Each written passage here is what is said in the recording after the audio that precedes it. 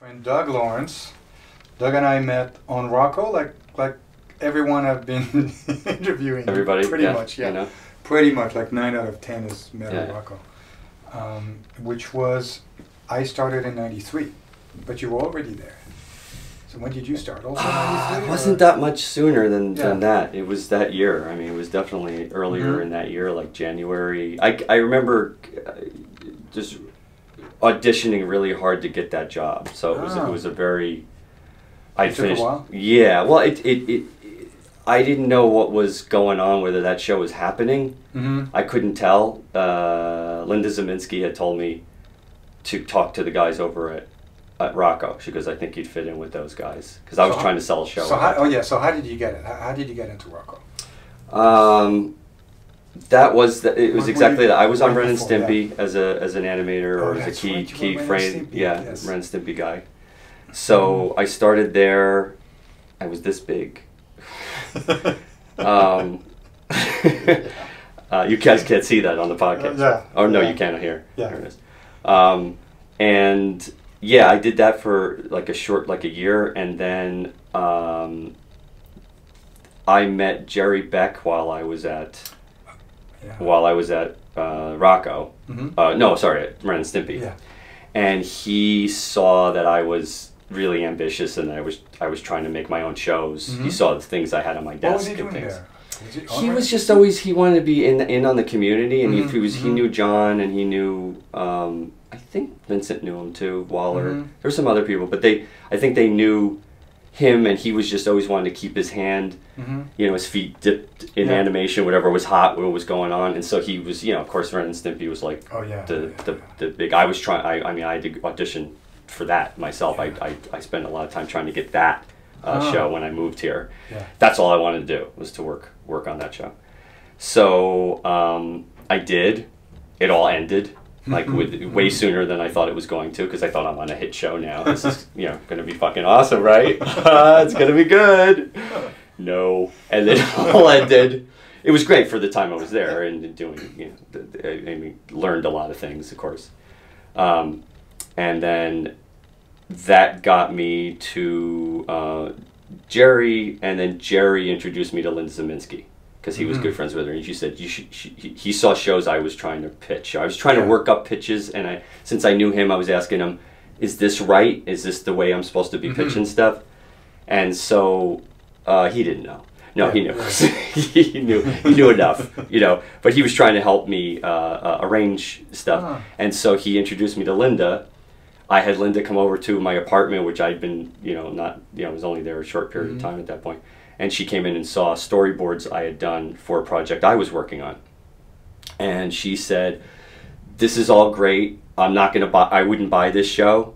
She says, because of, she went through lists of things that she says, it's for, because it was like a college project. So Linda was one of the heads of Nickelodeon at the time. Harrington and with Mary and Vanessa Coffey. Yeah.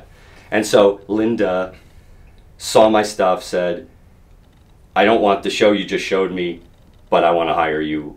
You should be working on one of the shows. So she showed me the new shows they were working on, and one of them was Rocko. And she says, and luckily, she goes, the other ones that she showed me, she says, I think they're going to be in New York. And I said, well, I just moved from New York. I just moved from New Jersey, so, what's happening?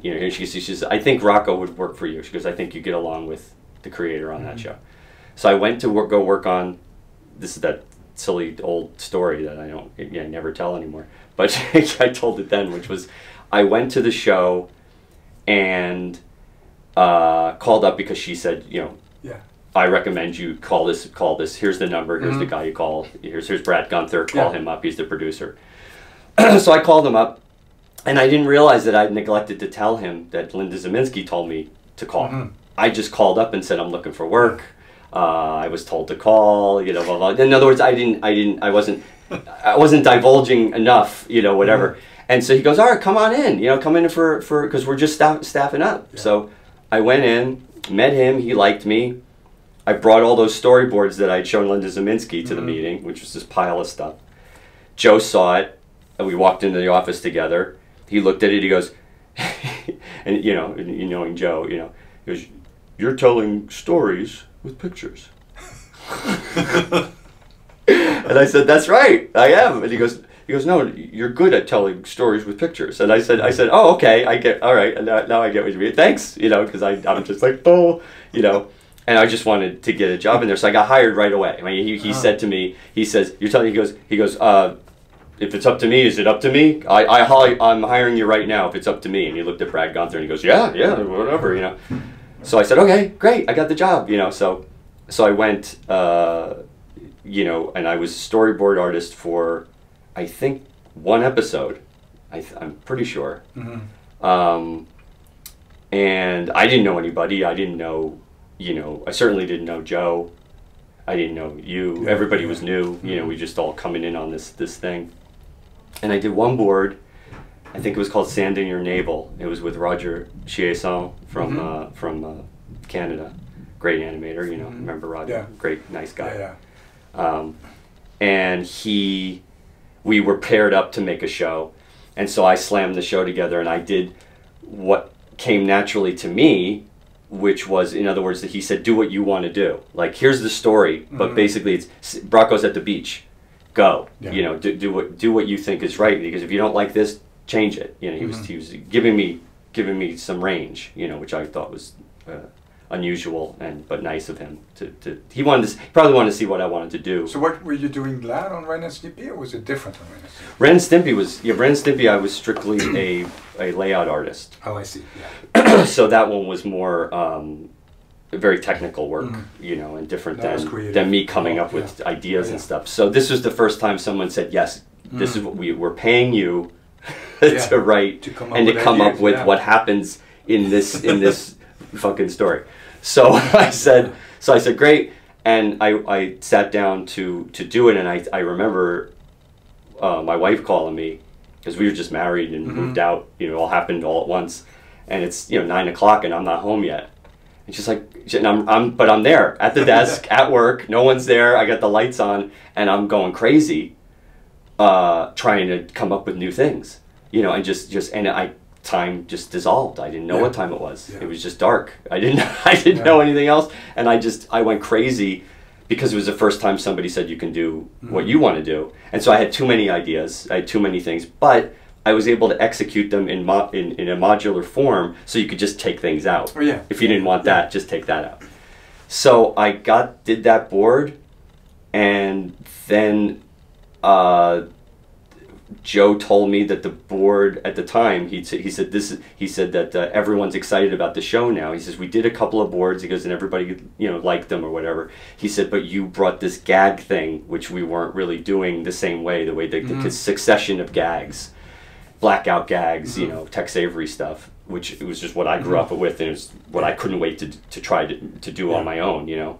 Try to do updated versions of that stuff, you know, things, you know, speaks to me now, you know, or then, you know, in the 90s, but trying to not imitate Tex Avery, but do our own version, of course, you know, that. And so he said, because of that, and I remember Mary Harrington coming down, she said, yeah, she goes, this is officially, this is what we were hoping the show would be, is this board you guys just did, you did. And I just went, oh my God. And they said, so, you're promoted to director, which was like, oh yeah, they made a difference between director and the storyboard. Right. So they said, what we want to do is separate you and Roger. You're going to have your own unit, and Roger will have his thing.